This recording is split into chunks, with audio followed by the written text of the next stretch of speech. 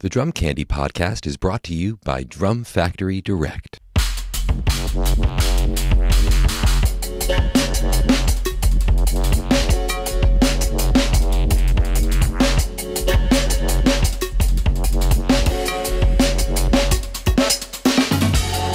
What's up, everyone? Welcome to episode 6 of the Drum Candy podcast. This is your host, Mike Dawson. I'm coming to you from Drum Factory Direct in Pittsburgh, Pennsylvania. This week, I'm sitting down with Jason McGerr of the band Death Cab for Cutie. Jason is a wealth of knowledge when it comes to gear. He used to work at a drum shop. He does a lot of repairs. There's a lot of insight into some of the nuts and bolts of, no pun intended, of how to get a drum functioning at its optimum. He's also been a studio owner, and he really knows the ins and outs of engineering and what kind of drums work for recording. He's a producer. He's an amazing drummer. He's a teacher. So we have a nice long conversation here. I'm going to forego any kind of product demo in this one because we have a nice hour with Jason. We'll get back into messing around with that snare drum next week. I want to do some muffling shootouts, maybe some hoop stuff. So that stuff will come back, but I didn't want to edit Jason's chat at all because there's a lot of great stuff there. I picked his brain about choosing drums for songs. I did ask him how to fix up that gig steel snare. So there's a lot to talk about. Also, I got some questions from some listeners, so I want to answer those here. Again, if you have any questions for the show, send them to Mike at drumfactorydirect.com. So here's a couple. This one came in from Graham. Hey, Mike, I really enjoy the new podcast, making me want to spruce up my first snare, a Pearl 13x3 maple piccolo. You've mentioned on some other podcasts that an instant upgrade to your snare drum would be by changing the hoops to brass. I've never switched hoops before. Would you switch out the top and bottom or just the top? Thanks for all the great information that you provide, Graham. Thanks for the question, Graham. So, good question. I do think, now that drum is an interesting one because there's so little shell there. I'm not sure that the hoops, putting heavier hoops would be a good idea. I don't know if the brass are actually heavier than what's on there. I don't remember what comes with those Pearl Piccolos, but let's just say you did. You swapped them out. You can get a chrome over brass triple flange hoop that looks just like a regular steel triple flange hoop. So if you just want to try the top, do that. It'll look just like what's on there, I'm assuming. Ideally, I would probably do both, but they are expensive. So if you just want to try one, just do the top and get the chrome over brass version. Or if you want to make the drum look funky, get the clear coat over brass, and it'll just look like a raw brass hoop on top and bottom. That's my suggestions, but with a drum like that, I might actually go with like a lighter hoop. Try like a stick saver or a stick chopper or a single flange and see if it opens up a bit more. It's a great drum though. I've had that exact drum and I loved it. I ended up giving it to a good friend of mine's daughter, which started playing drums. Anyway, hope that helps. For me, using brass hoops would be more valuable on like a deeper metal drum. That's just my opinion. Okay, next question. This one comes from Derek. Hey, Mike, love the podcast and I've already ordered a couple things from Drum Factory Direct to give me some much needed inspiration. In regards to hoops for snare drums, what are some of the benefits or disadvantages of mixing snare side and batter heads?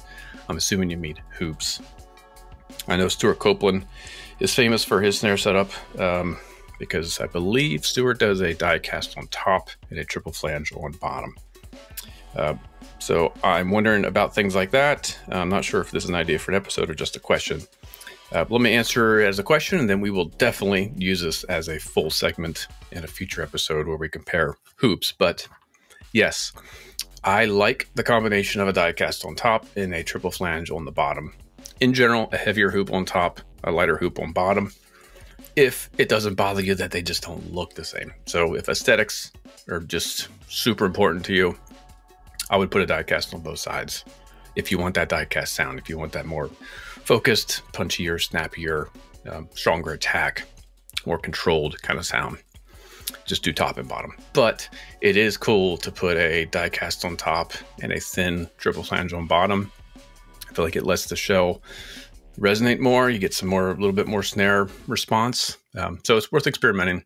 I think everyone should get a few different sets of hoops for your drums just to mess around. You got to stay, because even in triple flange, you've got thin, 1.6, I believe, is the thickness.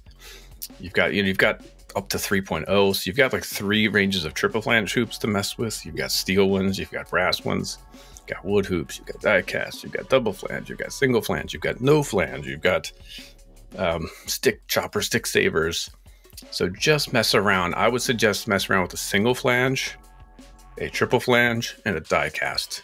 Just get those hoops, put them on your drums, and see what it does. Okay. Anyway, enough with the questions. Thank you so much. I have a few more here. We'll just answer a couple every week, but I don't want to wait any longer. Let's get to my conversation with Jason McGerr. All right, Jason McGerr, welcome to the show. Thank you for taking the time to join us. How are you doing today? I'm good, Mike. It's been a long time. I know. Since there's no trade shows happening right now. It's hard to... Yeah, the last time I saw you was NAMM show of 2019. When did the pandemic kick in? 2020. 2020. January 2020. Yeah. Yep. I got super sick at that show too. I swear that was probably it, but you might have got the COVID. I don't know. That was a fun NAMM show, but I remember panicking being, from Seattle area and finding out as soon as I got home, literally 4 days after I came home from NAMM, about the first case in the United States of COVID being in Washington State. Oh, right. And then I did the math of like where I was and how many people. What is it? NAMM is like 34,000 people a day or something like that for 4 days, or at least 3 of them. And a lot of those from all over the place, obviously. And not pointing any fingers whatsoever, but I mean, we all get the NAMthrax when we're there. We all get sick, whether it's just from talking too much and having our voices blow out or whatever. But it was I know this conversation is not going to be about that, but in general, it was nice to see you at a time when we could all get together and still embrace and talk about gear in person. So, I mean, we're here to talk about snare drums, and in particular, your first snare drum and your love and appreciation for snare drums. But I have to ask, because it's been like a time warp, what have you done in the past year to keep yourself productive and occupied and creative? I have been very invested emotionally and financially in studios and recording in general since about 2003. I had a commercial studio in Seattle in 2007, but it was only open for, I think 3 years. And then my wife and I moved out of Seattle, about 100 miles north, and I started building another studio at home, which is where I'm at right now. And I started duplicating pre's and compressors and EQs and mics, and it was just ridiculous to have that much equipment, to have a commercial studio, with a 32-channel console, and it was just... it was too much to run a studio, to own and operate a studio in another city. I had a couple great engineers, a great studio manager, but at the end of the day, as most people who own studios will tell you, it is very much a labor of love. Like, it had to be booked a ton, 20 days a month in order to just kind of break even paying rent in Seattle. So I decided to sell the place, close it down, cherry pick my favorite gear, just move it up here. And I have been actively recording ever since, I would say 2003, but more and more over the years, doing session work remotely for people. And when you ask what I've been doing since this pandemic, in the past, year and a half, I have worked more at home in my studio than I have in the past 10 years in my home studio, because I've been home, not on the road with Death Cab. So I just said yes to almost everything that I was asked to do. And once people started to find out that I could do it, that I could, do full multi-tracking and give people a nice neat folder of raw files, and that is the multi-track and stereo drum mixes that sound good, they were calling me back or emailing me back for more. So I've done a lot of work here at home. Had a lot of investment, and I would say that I've put more time in sitting in this chair at this desk mixing and editing than I have actually back there trying to become a better drummer. But it all works itself out. That, and Yeah, there's it's a all lot of Death Cab writing and demoing happening right now. So has the band had any changes of trajectory for what is going to happen now? Is touring still going to be the primary mode? I mean, how do you readjust now that we're slowly getting back open? Yeah. How does anyone? Yeah. It's going to be really interesting to watch things come back online. It's a conversation I have with, friends all the time. There are venues that have closed. I don't know if, the same techs will be available if they moved on, or if you're doing your own thing, if you're just climbing in a van and going around the country, like everything is going to have changed. What hasn't changed, though, I think, is people's thirst for seeing live music. And the first few shows we've announced, after being down all this time, I'll back up a little bit just to say that we were scheduled to be down. There wasn't that many shows planned for 2020 that we had to cancel. So this was sort of in between album cycles. But the few shows that have gone up for sale and our friends that have been, starting to book tours, it seems like there's a real fervor. Like people really do want to go back out and see live music, which is exciting. So we will slowly inch our way back. I don't think, we've been in the process of working on a record, mostly demoing, but it's coming into pretty clear focus. But I don't think that'll be in 2021. It'll probably be a 2022 release. But it's still a goal and something to work towards, which I will say that if I didn't have goals, if I didn't have a band that was holding me accountable for writing music and recording parts, or other people asking me to do session work, that this whole downtime would be pretty morally crushing. So it's good to be busy and to have projects. Is everything being demoed out remotely, or is anyone coming over to your place? No, we all have studios at home, Okay. and some of us more full blown than others. But that doesn't matter. It's not like what we're trying to do is. I mean, you never know. Sometimes you record something by accident, like poorly, and it's got such a cool vibe that, it makes a record. I mean, every time I show up to work with a band, or my band or whatever, and someone brings in some hard drive full of, here's my demos for the record, every time something gets used from that batch or from that hard drive. It just works that way. I think that there's always magic that can be caught, with inspiration that just someone happens to hit record and they capture a moment. And like I said, sometimes that's a mistake. Sometimes it's a really shitty, not well thought out mic set up for a drum kit, and it just has a vibe that you can't beat when it comes time to do the real thing. But all that being said, we are all working remotely, but the goal is to do it together, all of us, all five of us live on the floor, because that's when I think the most honest performances come about, not necessarily the remote ones. Not saying that there can't be great remote, recordings made, but we would like to be together. Has everything you guys done thus far been live in the room?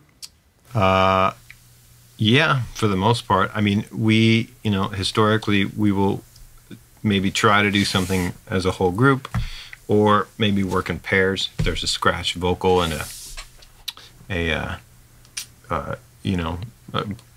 rhythmic, percussion loop or something to play to, we might work in a group of 2 or 3. Every time we're fortunate enough to be with a producer that has a big enough room and we can all be live on the floor, then we all, we track live. But it's song dependent. There are some songs I think that are best worked on in more sectional type stages, and there are some songs that the energy just needs to be everybody live on the floor. So sometimes that's digital, sometimes that's analog capture. I think the older I get and the longer I do this, the more I recognize, though, that when it's working, it's obvious to everybody.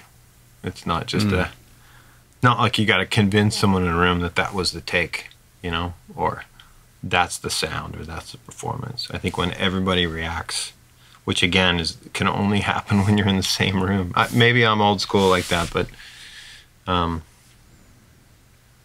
here I say that, and you got Billie Eilish making bedroom records that sell way more than any of us will ever see. But they've got an amazing thing going on, and I have the utmost respect for them as artists, and Andrew Marshall as well. So I mean, that's a whole separate animal than what we're doing. Yeah, I mean, you probably figure she and her brother are in the room a lot writing. Yeah, it's not like they're working independently. That qualifies. I mean, I saw the documentary when it came out, and yeah, they're capturing real moments. You know, even the ones on the bus. You know, where they have a little mobile rig and they're in a bus bunk. But I think, you know, I had a conversation with a great producer just this morning about how and when to capture, and his whole MO is like, the things that translate are those that are brutally honest. And I think that when you're bearing yourself like in front of people, whether it's on a live stage or in a studio, and you've got your band with you or other artists or people, like when a real honest performance comes out and it's good and it's captured and people are there to witness, it's like a speech. It's like a great speech. Like it really, really resonates. So to me, those are the recordings that stand the test of time, that we all go back to and really react to when we hear them for the first time. So I want to work my questioning backwards than what I was originally going to do, since we're on that mode. How do you choose gear for a session, and then how do you know when it's the right gear for the session? And then I guess a piggyback is, has there ever been a time when you had the wrong gear and it was the right vibe? Yep, to both of those questions. Okay. How do you choose gear for a session or a song?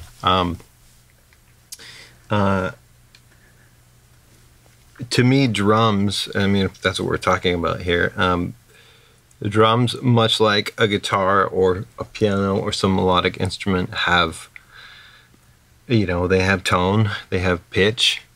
And, you know, if someone's singing, a vocalist is singing, and there's a pure note that's not sharp or flat, but totally in tune, you can hear it, you can feel it resonates. To me, my snare drums, I tune and, you know, set up in a way that, to me, they are in tune with the track.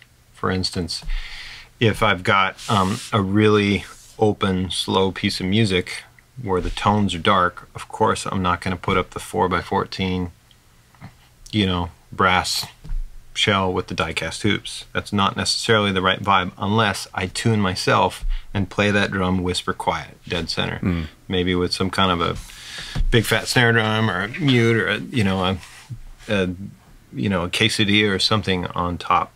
But to me, it's as much about picking colors for a wall, right? You wouldn't put, you know, I don't know, maybe you'd put red, orange, and whatever ugly green on one wall, but it wouldn't be very complimentary. So the whole kit, cymbals, their duration, you know, their color, your snare drums, their duration, literally duration, like how long is your snare drum note in the track? How does that affect tempo? Your bass drum resonance, your tone, whether you're using a felt beater or hard beater, everything, your stick weight, right? Maple sticks are going to sound different than hickory sticks, nylon tips. Like all those gear choices for me have been of paramount importance. And the way that I know a drum is right for a track, if we're sort of moving down the snare drum path, is whether the duration and tone and color of the drum is complementing the track, taking away from it, or if it's not noticeable and too transparent. So again, there's 25 snare drums right behind me right now, and it's not uncommon for me to cycle through a half dozen of them. So I'll know what I'm after when I start, but it's not uncommon for me to cycle through a half dozen and put them up and hit record and just do a single pass and do the same thing. I might loop like a 16-bar section with different drums so I can cycle through the playlist and hear which one is the most appropriate for the track. Because it's hard to tell sometimes when you're sitting behind the kit compared to when you're not playing and you're just listening to how something is sitting, you know, how it feels, how it impacts the track. And I mean, I'm also talking about a lot of stuff I do at home, but in the studio, you've got the help of the engineer and the producer and your bandmates maybe saying, I think that snare drum's tuned too high or too low or whatever. I don't want to sound like I'm overthinking it, but this is the way I've made my living and career is not so much pursuing, 30-second notes, but sound design, like how to get drums to be interesting and unique, and also have their sound be a big part of why the song grooves. Much like when we all put our wallet on our snare drums, we think and feel and play a certain way. Right.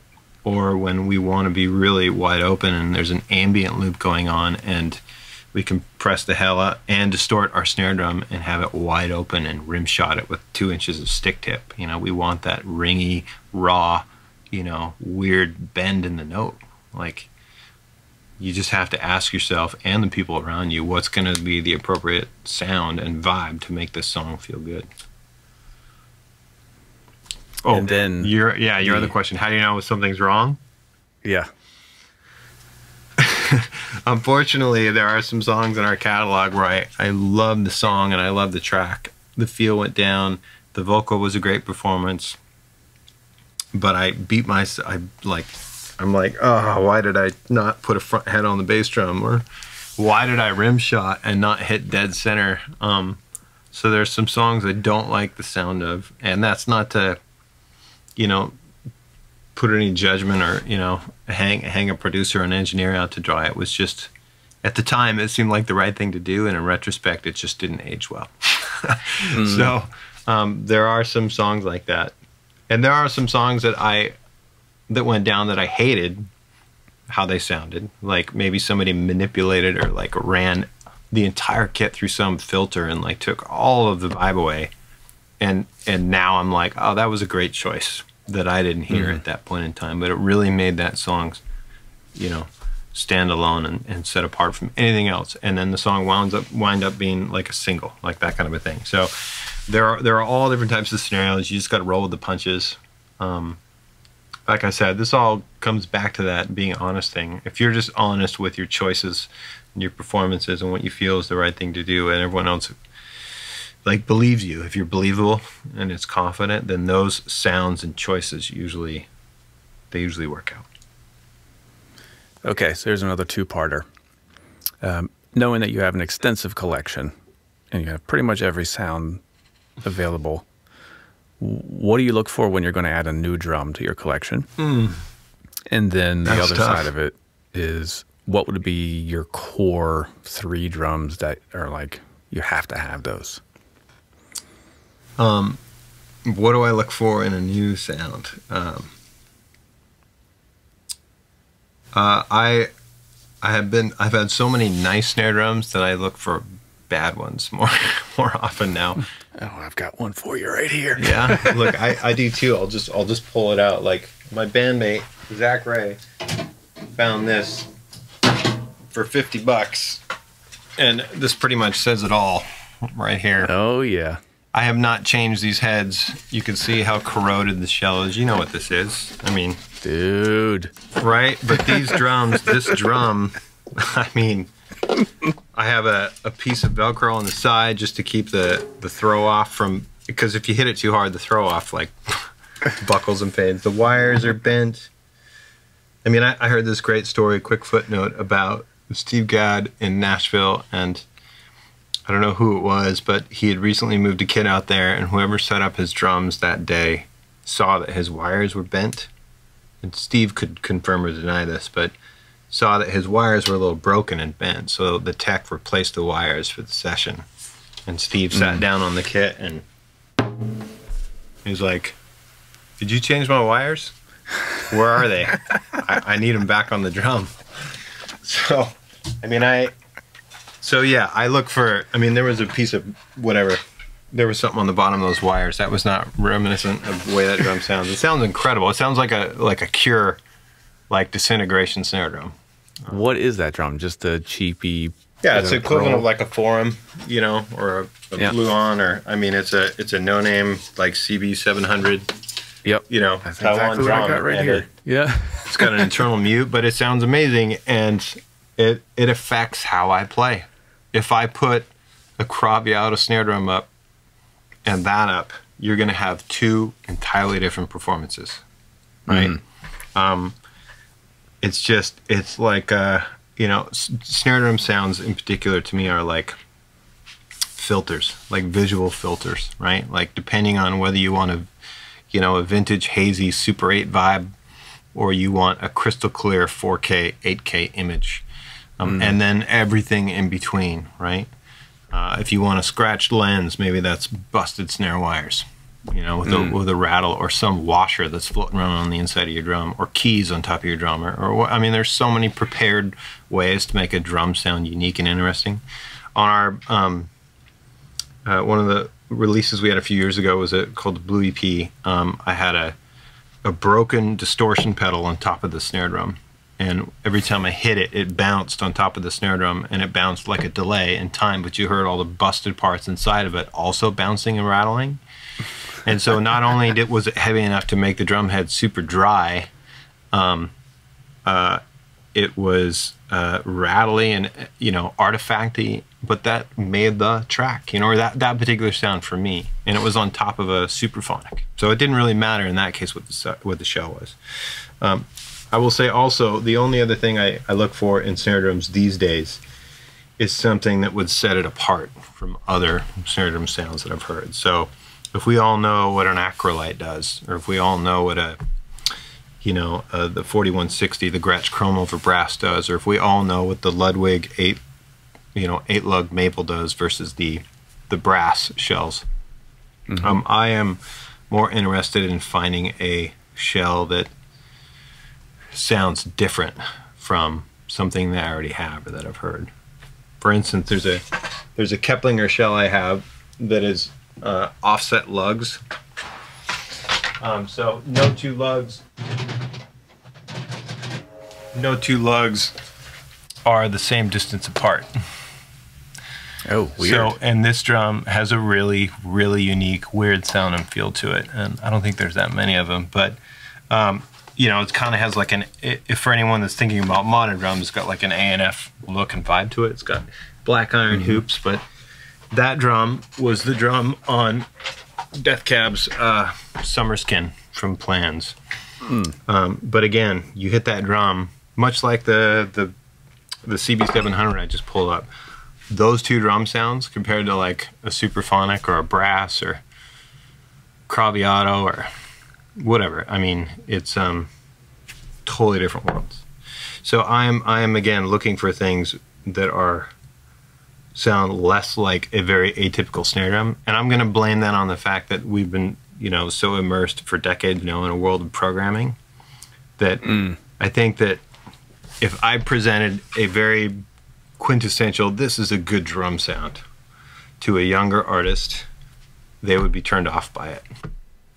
And that's a bit of a bold statement, but I really feel like so many kids have gotten into programming and manipulating and having, what their ears want to hear come directly from a content library. That if we as drummers are not thinking about that and competing with those sounds and making them just as interesting or just as dry, that sometimes we get overlooked despite how good our groove or our time or our playing is. That's my belief anyway. So I will often take a great sounding kit and signal chain and path, great mics, pre's, compressors, amazing drums. I mean, you add it up, it's like, it's a really expensive way to get music from your mind to somebody else. I will do all that, and then I will destroy the drum sound and filter it and make it small and make it really, really weird. And that's often what excites people that have been making records on laptops for, their whole music career. Yeah, I mean, I think of Nine Inch Nails has been doing that for decades. I mean, that was, for me, in the 90s. Like, man, how did he get that snare drum sound? I had no idea if it was programmed or live. I had no idea, but I loved it. I like that question. I like when something is so galvanizing that you have to really think about what it is. But it's almost like it's broken, but you want it to be broken. Like, the sound. Like, I don't like that this is... Like, I remember when I heard Songs for the Deaf, and the drum sound was so weird. I was wanting to have like this public opinion about how much I didn't like the drum sounds, and that changed after the record was done. You know, I listened to it again. I was like, this is amazing. And then I did as much investigation as I could about how those drums were recorded, you know. So, I mean, it was, yeah. Who wants to hear what's been done? I mean, yeah. I mean, we can. Good point. We could go down a big rabbit hole of recording and production in general, but I don't know. Maybe you want to target more on the history of snare drum infatuation. Well, I mean, this is probably an impossible question to follow up with, but I'm going to come back to your 3 like Swiss Army drums. We'll come back to that, but what would you say is the perfect snare drum sound? Documented. I think not, the perfect not ephemerally. Documented, right? Mm-hmm. Documented. I think the perfect snare drum sound documented is I mean, I'll just be as simple as I can. A medium tension, relatively dry center hit snare drum. I think you can add attack. I think you can add sustain. You can change pitch these days. You can add reverb. So if you want, if someone said, I need one snare drum sound from you, one, make it as neutral as possible, which I get asked all the time, so that I can do what I want. I would say that is the equivalent of a center hit medium tension coated ambassador snare drum, without too much ring. So some kind of tone control, whether that's a gel or a snare weight or something, and not making it too dry, but just, I mean, does that answer your question, like in terms of snare drum sound, or were you looking for a specific model? I mean, I love that answer. I was also, let's stick with it. I was going to also want to know, like, documented on record that exists in the world that someone could go listen to, and like that is the best sounding snare drum. Oh, how is that possible, man? How is that possible? It's like you've got, I mean, you've got Zigaboo, you've got. Yeah, that was going to be my choice. Yeah. You know, I mean, that's an amazing snare drum sound. Like, I think that, you know, Yaki Liebezeit is an amazing snare drum sound. I think that Matt Cameron's Spoon Man is an amazing snare drum sound. Or you know, Black Hole Sun. I think that, you know, any Al Green record, any Gadsden sound. I mean, that is impossible to answer like a single one snare drum sound. That's why I led with the here's the snare drum sound that I think is useful on all accounts. I think one of my favorite snare drum sounds is even though I'm a very devout Gretsch artist, all love to Gretsch, but one of my favorite snare drum sounds is a toss-up between the Gretsch Chrome Over Brass 5-inch rim shot or a Acrolite rim shot.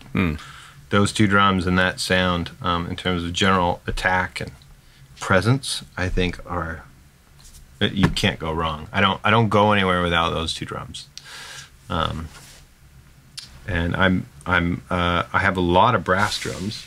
I've been a fan of brass snare drums for a long time, but I don't know. I don't want to derail the point of your conversation. But one snare drum, I don't know. I'm going to flip it back. What's the quintessential? What is the marker of the best snare drum sound for you? I think it changes all the time, but I think, yeah, I think pretty much any drum Steve Jordan hits is the best snare drum sound I've ever heard. In most cases. Yeah, well, he's got every single bit of that sounds like him. considered and dialed. I mean, you know, and the groove is here. I mean, it's not like you're looking at one kit, right? Like he's considered how it's like wine pairing, you know, especially with that guy. Like he's like, if I just hit this with my sweater hanging over my hand, it's going to sound that much better. That's true. No, I mean, geez, trying to, you know, these are the kind of things that you and I can talk about, but it's really hard to talk about with new drummers. I sneak it into lessons with kids sometimes, like, we'll take a detour from the curriculum or the exercise and talk about things are sounding even over just Zoom, and I have them tune a little bit or put something on top of their drum or change where they're holding the stick, right? Like choke up, come back. I think that having an extremely dynamic conversation with someone where someone gets really excited about what they're saying or, just really backs off and gets dark about something is a good lesson and a reminder of how we can play, right? How we can approach playing our snare drums. And to me, drumming has always been this landscape where we're cruising along. We're just one of the ranges on the horizon, right? We're the drummer and there's the vocalist and whatever. You see road signs, another part of your band.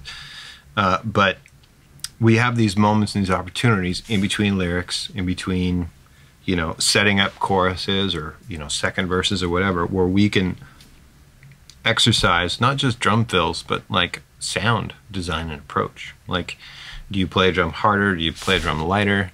And I think that kind of textural input really makes the track interesting. And snare drums, man, whether you play into the head or off of the head or, a flam versus a single hit, a rim shot versus dead center, all that kind of stuff really brings personality and excitement into any performance. And Steve Jordan, perfect example of somebody that does that. I would argue that Steve, I mean, he's incredible, but I don't know if he spent as much time. I'm just going to take a guess that he didn't spend as much time trying to focus on one sound. He was trying to focus on all the sounds as a player, right? Like all the different vibes and approaches depending on the music and how it fit in. It's important to do. Well, let's go back to your mythical medium-tuned drum. What does that mean? First of all, what drum would you grab?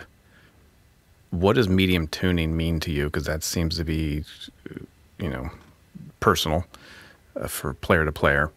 And then, what do you do to the drum to get it to that, like, this is your best sounding version of an all-purpose snare drum that I can give you? Greg Keplinger once put it to me, I think it was Greg, who said, when tuning drums, you need to find out where the drum lives. And obviously we know if we tune drums too high, they choke, right? They don't give back. If your top head is so tight that the bottom isn't reacting or resonating, or you get just the sound of not the body of the shell, no resonance or reaction from the rest of the drum, but just the top, like the top head saying, I'm so tight, I can't move, like that kind of tension. I would say that the drum doesn't want to live there. If you're too low, granted, we've all seen the tricks where you detune whatever, however number of, how many number of tension rods and maybe just one or two in the bottom head and loosen your wires. Like, that's a cool sound too. But again, that is a very one-dimensional, flat, the rest of the drum is going to react. So medium tuning to me is if you tune a drum head to the point of choking and then you back down to where it doesn't feel like it's choking, like the whole drum is reacting. And then you start with your wires loose and you slowly tighten them as you finger tap to go from the sound of a tom to the sound of a crisp, snappy snare, not too buzzy, not choked, or you could tune the wires past the choke. So you're starting to get the sound of a tom again and then you back it down. I mean, I'll just show you by example what I'm talking about.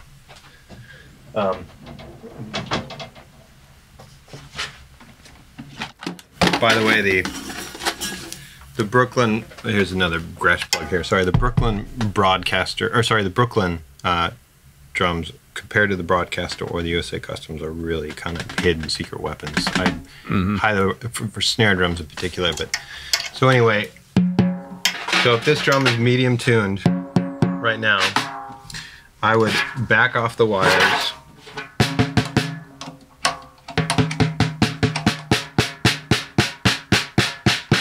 So I'm hearing them buzz.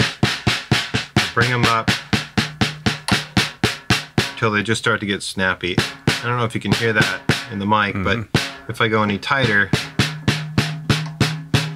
there's that ring of tone. I mean, you know this as a drummer, but for people that don't think about it, wires there, head a medium tension, I generally find the tension of a head without wires on. I like to feel, you know, it's easier for me to tell whether the drum is choked if I'm not listening to the wires. And I don't know, it's hard to explain other than, you know, if you're in the same room with somebody, but I can't tell you that's a certain number of drum key turns, right? It depends on whether it's a 10-lug drum, a 12-lug drum, an 8-lug drum, a 6-lug drum, because tuning a 6-lug drum is a totally different animal.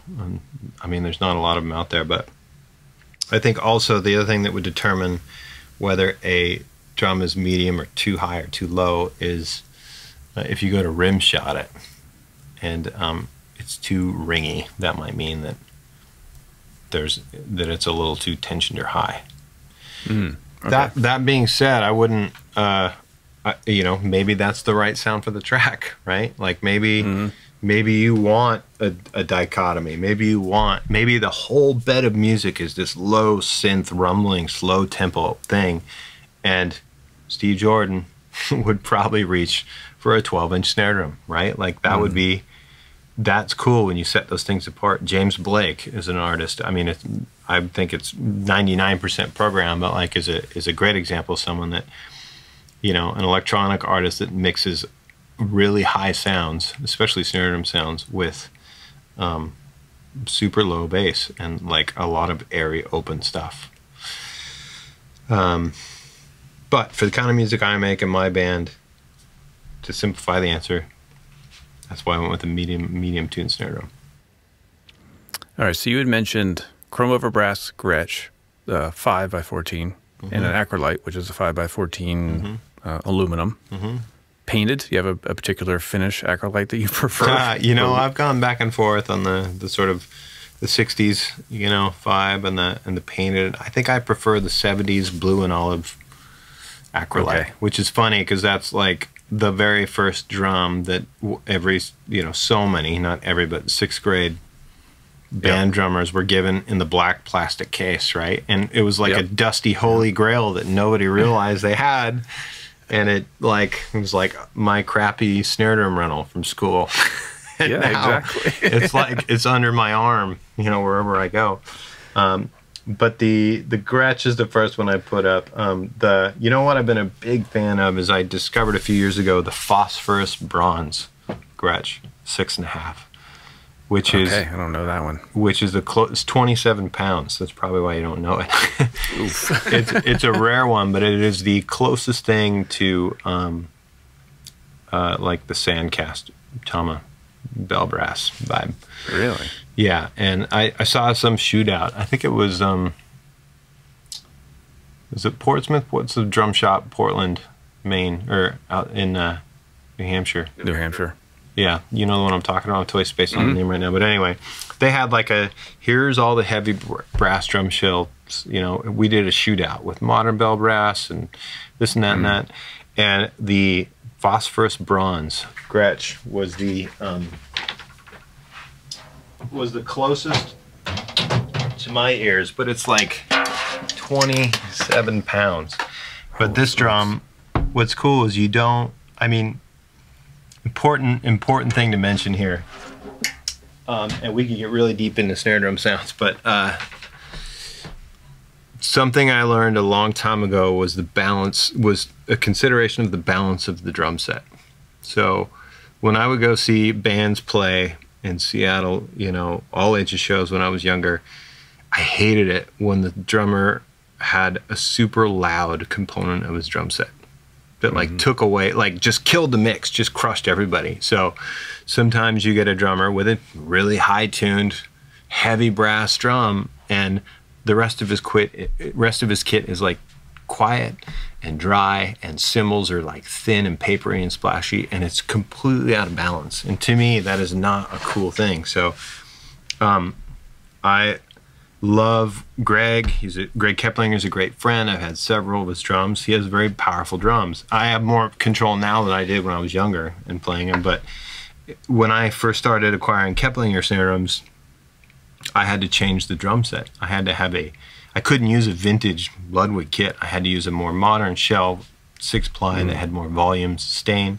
I couldn't use, super dark jazzy cymbals. I needed cymbals that would keep up with the snare drum, because that was sort of my fader that was at Unity, was the snare drum sound. That was the center of my playing and what was coming across to an audience. And so I needed to pair those things appropriately. That being said, I have an old Kent that is like a 6-lug. You and I could have a conversation and this drum wouldn't interrupt, right? And it's still got a calfskin head on it. The last thing I'm going to do is pair that with, Zildjian Avitus 20-inch crashes. Like, nobody's going to do that. So, that balance of snare drum volume, dynamic range, how much a drum will open, whether a drum chokes. If you got that Kent, I couldn't play that in a rock gig. It would just die. It would just be fall apart, right? This phosphorus bronze has a really, much like those sandcast brass, has a really great way of sounding gorgeous at low volumes, and will go sky's the limit as hard as you want to hit it or play it, and it doesn't take over your whole mix. It doesn't take your drum sound and just make people want to go like, holy shit, I got to turn everything down. So yeah, I don't know where we. That's a kind of a slight sidestep, but get into kind of studio options. Do you tend to choose a quieter drum in recording just for that fact, so it allows your toms and everything else? Oh, it's a good question. I choose a drum set for the room. So if I'm in a small studio, I do not have a loud kit, because when you have a loud kit in a small room where the ceilings are low, cymbals included, your drum sound can kind of suck unless you have enough control to play really quiet. If I'm in a big room and the ceiling's high and there's a lot of air, I'm not too close to the walls, then I might choose a louder kit. How I play it depends on the track, but I think that some of the coolest drum sounds in history have been captured by playing really quiet and not oversaturating a room with drum sound. If you go to Sound City in Los Angeles, which is where Wildflowers was recorded, and It Smells Like Teen Spirit happened in that room, I believe. Rick Springfield records have been made there, Elton John records. Death Cab did a track there called You're a Tourist, and that was a WFL 5.5-inch 8-lug relatively dry drum, but there was enough, the ceiling was high, the room was, I could smash it, and the room allowed for that kind of volume, and it didn't have the opposite effect. It didn't make it sound crappy, it made it sound better. So even though that drum was dry, it totally opened up because of the size of the room. So does that answer your question about room size and drum choices? So, yep, 100%. Okay, so you chose 3 metal drums. What would be your one wood drum? And then we'll actually get to the main question, which is what was your first snare drum? But so you've got these 3 metal drums, then what would be your counterpart to that? Probably my favorite, well, on this shelf right here, I have 3 that I love. One is the of a Crabiato 6.5 by 14 maple poplar maple baseball bat edges that Johnny made for me when I was a Crabiato artist, and it is one of my favorite drums. There's no denying that the man knew how to make snare drums, but this being a combination poplar for dry, maple for bright, bat edges for focus, really allows it to live in that space that I mentioned as being a versatile, good place to start. Medium tuning is not a problem. There's not a lot of overtones. It's a super sensitive, snare drum. Johnny had a really good job of the way that he cut his snare beds. And this drum, being solid wood as well, anyone who's played, high-end snare drums knows there's a real difference. And his wood drums sound more like metal drums than than any other wood drum, I think. But as far as Gretsch and when I'm playing with them,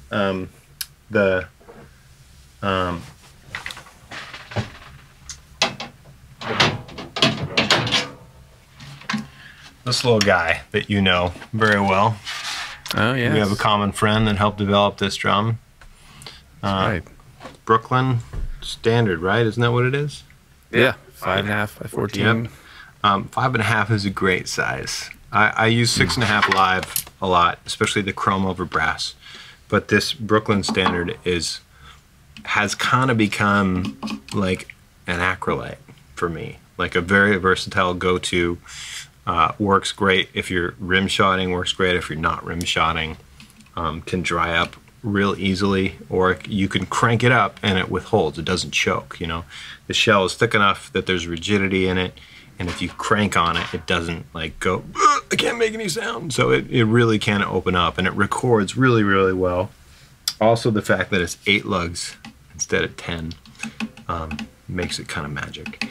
And then the other wood drum, so that's Craviotto, the Gretsch Brooklyn Standard.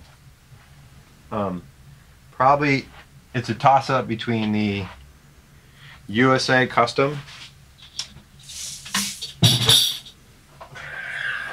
This is a mahogany ribbon wrap, but it's a 6-ply maple gum maple USA Custom shell. This is a 8-lug. Or this classic one here that goes with me a lot of places. I'm actually going to quiz you and see if you know what this is. Is that I don't know what that is. It's a Slingerland. Yep. I don't know. Is that I don't know the 3-ply Radio King? It's a what? The artist model Radio King, whatever they called it, the 3-ply? Yes. No, it's solid shell. Oh, that's the solid shell. Solid shell, but it is an artist model. It was the Ray McKinley. And nice. The top hoop actually shipped with a wood hoop, which I have on the other side of the room. And the wood hoop had claw hooks that didn't go over the top. They went through the middle of the wood hoop. So there were holes cut. Weird. And so you wouldn't ever hit, you know, like a nickeled brass, not, you know, like bump when you're doing rim shots. 7x14. Found it in the back of a music store I was working in Seattle that primarily dealt with trades, called Trading Musician. And it was collecting dust, and I was fixing drums for him at the time. And it was like pushed way in the back, and I was like, I know what this is, a cloud badge. And so I approached the owner. I was like, can I buy this? And I think he knew, but he also was, you know, he was on my side, and I think I bought it for $250 and put it together. Ooh, all right. But 7x14, yeah, that solid maple shell. And again, I mean, I try to use as much, you know, of the Gretsch line as I can, and they have plenty of options for me. But some of these old standards and standbys, it's hard to get away from those tones, you know. Yeah. And this drum in particular too. Right now it's set up with, I guess, a Bovid head, but it's yeah, that's a whole nother thing. I mean, we'll stay out of the head conversations, but I'll bring you back on. We're gonna go down the rabbit hole in this show. We're gonna go drum heads. We're gonna go hoops. We're gonna do wires. I'll bring you back on again. I gotta throw in one special edition, which is this drum. I also, if I'm showing up to the studio with 4 drums, the old Ludwig 1920s 10-lug, you know, 2-piece brass shell is unlike any other. Super dry. I mean, and when you want to crank this drum up and you want to sound like a certain record or era, it's there for you. But I don't take any of these vintage drums out on the road ever. My, you know, Death Cab and the live stage, and even in the studio, like, it's all whatever is available today that you can go buy that can also be replaced. But segue, do you want to talk about the first drum ever? The first? Yeah. What was your first snare drum? Well, we talked about already. My first snare drum, which I did not see or hear, was the Acrolite. sixth grade band. But again, that was just an ugly gray drum, right? I had no idea. Yeah. So that went away, and I didn't think about that. I couldn't wait to get a real kit, my own kit, not the one the school provided, right? And my dad was living in Oklahoma at the time, and found someone that owned a music store in the 60s, closed it down, and still had some new old stock inventory left over. And I would love to say I'm baiting you for a great setup here, but it's just a segue into the real snare drum story. This guy, we went to his house, we went into his shed, and he pulled out an old packing slip, and it was a Ludwig classic dance combo or something like that. And it included cymbals, Zildjian cymbals, and a 4-piece Ludwig kit and snare drum. We never opened the boxes. I was not interested in a Ludwig drum set. I wanted the Ferrari red Pearl Export. Of course. That was in That was the my first real kit. that was in the front shop window, little downtown Bellingham, Washington. So I was like, and the guy offered us, I think he was like, oh, I don't know, $300 or something like that for the whole setup. And I was just, like, did not even bat. And I was like, I don't know what I was thinking. So I walked away from that kit, whatever it might have been in those boxes. Oh, no. And I got for my birthday a Ferrari red Pearl Export. So the first snare drum was a Pearl Export, and I probably emptied a roll of electrical tape to make a square, black square on top of that drum head. And that was my first snare drum, to be honest. But when I found out that there were better snare drums, and I was still into Pearl and had a Jet Porcaro poster on the wall, I went after the Free Floater, 6.5-inch brass Pearl Free Floater. And I love that drum. I love the concept, even though I dreamed and schemed of having the other shells that you could drop in there. I never got the maple or the steel or whatever. I just had brass. But the good thing is that segued into my meeting Greg Keplinger and realizing that he was a great snare drum builder and buying my first black iron shell from Greg. So I had a Pearl Free Floater with a Keplinger black iron shell inside of it. Oh, no kidding. So that was my first snare, and it was like lights on, like, oh, this one piece of the drum set can be great. And it could change how you sound and change how you feel. And that's when I, taking the Free Floater out, I paid attention to things like snare beds. Like how deep a snare bed is, and what edges look like, and like it just opened up. It was like a huge. It was a bay door. It was a huge bay door of like looking into the world of the influence of shells, what they're made of, how they're cut, horizontal plies, vertical plies, bearing edges, 45s, 30s, baseball bat. What's a Slingerland edge? What was a Yamaha edge? Like that whole concept and how it affects tuning and feel and time and how those drums recorded.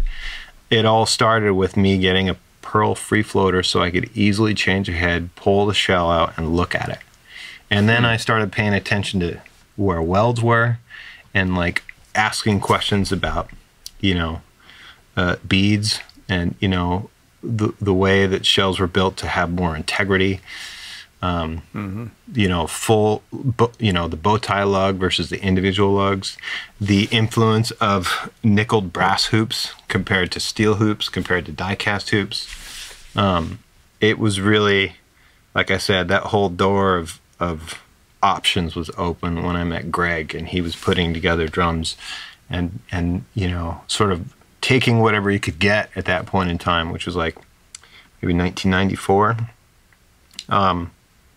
Putting brass lugs on a drum and how that changed the sound of it versus, cheap steel lugs. So that was real drum number one was a Pearl Free Floater, but swapped out with a Keplinger black iron shell. Wow. How did you convince him to make that piece?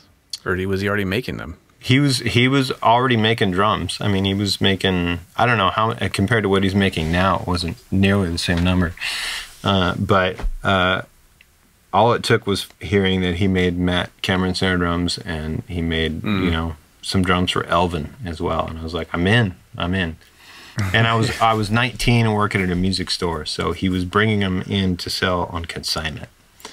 I started as part-time, so I was able to spend time with him compared to the other drums in the shop, which, if you think about it, like in 94, unless there was like a Tama, bell brass or some really heavy shell, there wasn't that many drum manufacturers that were making, like a heavy, really articulate sounding shell. And I went down I swear almost every snare drum I've had, whether it's the Sonar Manganese or the Tamas or the Pearl Sensitones, or when I was at Ludwig and Dorsey for 10 years, every single drum they made in their catalog, it was hand hammered bronze for a long time with them. That was my main drum. The Titanium Chief. Dunette's drums are great. It is a hell of a wormhole. I'm glad that collecting snare drums isn't as expensive as collecting old cars, because I would have a real problem. All right, well, we're definitely going to have to bring you back on if you will oblige when we get into hoops and all of that discussion. But I want to end it with, this is the whole first season of this podcast. I'm going to be trying to make this old gig percussion steel snare drum, something that I would take on the road and not feel like I would be in danger. So this is all original except for the heads and wires, even the throw off. What would you do to this hideously rusted $30 Craigslist drum to be able to take it on the road? Nothing. I'm looking at it like a pretty girl, like, don't change a thing, babe. So to take that on the road, so it would like hold together, because that's what we're talking about, right? If I take a drum on the through a song in the studio without it falling apart, destroying. Yeah. I really like I have gone so far as to replace the springs that are on the throw-offs. So when if you take that throw-off apart, there's probably a spring in there that keeps tension.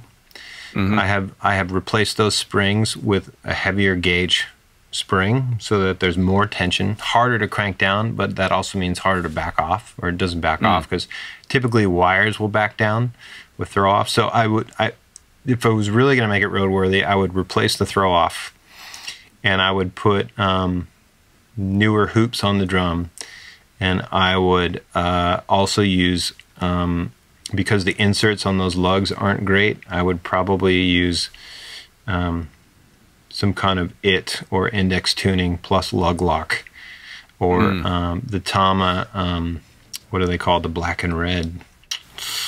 Come on, you're a gear guy. What are those? Yeah, I know what you're talking about. You know what I'm talking about. Anyway, I would use those components and make it immovable, because there's nothing worse than putting a drum up on your kit on stage for a show, and you look down and your tension rod's on the, between your pedals 2 songs in. So I would be using everything I could to basically lock that drum down, and I would replace the throw off potentially, and that may mean making a couple plates so that you don't have to re-drill the shell. But then again, the shells, it doesn't matter if you re-drill the shell. But if it sounds amazing, it sounds amazing. And the only other thing or advice I would give to someone wanting to take that drum on the road is only play that drum to its potential. I would just lock it down in general. Like I would put on possibly a different throw off, or make sure that one doesn't move, make sure that the tension rods are locked down with some kind of a lug lock. I'd use cable instead of string on the wires. I would accessorize it in a way that would make it immovable. Do you ever worry about tension rod splay? Does that ever concern you? I'm just noticing, because I've been staring at this drum for a week. About tension rod what? They're like splaying. They're not aligned with the lugs. Like maybe gaskets. Would you put gaskets on these things? You can't see it, but you mean are they like? Yeah, they're coming in an angle. Oh yeah, potentially. So you mean like risers under the lugs? Yeah. You ever done that? I have never done that. I mean, you could, but I hear what you're saying. I mean, the other thing is, before you do that, you might try some different hoops. because it could be that the hoops, often, more generic hoops are not cut perfectly, and some might sit a little, some might have eyes drilled, or ears, or whatever we're calling them, that are a little tighter in and might not make you have that same angle. It's funny, I can't tell from here that there's that much going on with tension rod. I haven't seen that problem in a long time. I mean, how much will that drum withstand? If are you rim shotting it? Yeah, I mean, does it back? Even looking at this tension rod is completely bottomed out. Does it back down? It doesn't. Well, I'm gonna be testing the crap out of it. That's the step one for the next episode, is what does it sound like as it is, and what happens if I hit rim shots for 10 minutes. Have you tried the tight screws? There's one of those in here. In fact, I just noticed that. I must have replaced it because I'm sure it didn't have tension rods when I got the drum. There's one in here somewhere. The ones that have the little split with the nylon. Yeah. Those are. When I was playing Craviotto, for some reason, maybe it was just the resonance of the Craviotto shells. Yeah, this one. But the only tension rods that didn't move with the Craviotto shells were those tight screws. Those are the only thing that didn't back down, and they're on all my drums. Matter of fact, I had sold some Craviotto kits over the years that I shipped them out, and people were like, "What's up with these tension rods? Like, do you have normal tension rods?" And I had to explain my thinking, But yeah, it's a bummer, especially playing live, because your front of house engineer works so hard when you get there and you set up to get your drum sound dialed for the room. And if within 2 songs you've got so much energy that you've completely changed the pitch of your entire drum set, yeah, and it's falling apart, then that creates a lot of work for everybody. Not to mention everything feels whack, I would say tension rods, make sure the throw off is going to move. Cable instead of string on the wires, because I've seen string break. And other than that, know your drum and what it's capable of. And if those hoops are the hoops that came with the drum, they're probably pretty flexible because they're made out of cheap metal. So I would find a hoop that is a slightly stronger hoop that's not going to have any flex. You can often tell by taking a hoop and pulling it off the drum and hitting it with a drum key in the air and listening to how pure the tone is of the drum hoop. And if you have a hoop that's too thick, like some companies make like a stainless or like a really heavy steel hoop. To me, too heavy hoops are going to take away from the magic of that drum sound. So, but then again, too thin and cheap of hoops are not going to stay in place. So, I mean, it might take some experimentation in terms of the appropriate amount of addition/subtraction to get that drum to stay put so it doesn't move. Yeah, the other challenge is not to spend $300 on literally a $30 snare drum as well. Right, but I mean, Gibraltar hoops would work. The Pearl Mighty hoop would be a bit much, probably, for that drum shell. But I'm a fan of the Gretsch 302 hoops.